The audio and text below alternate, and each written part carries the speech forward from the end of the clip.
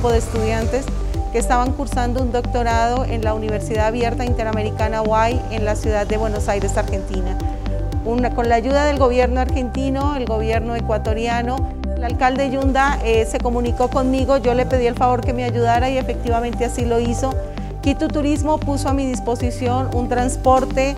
De igual forma, no solamente eso, la Policía Metropolitana ha sido maravillosa dentro de todo este proceso y me he comprometido a ayudarles para levantar el cerco epidemiológico, para tratar de ayudarnos y de cuidarnos entre todos.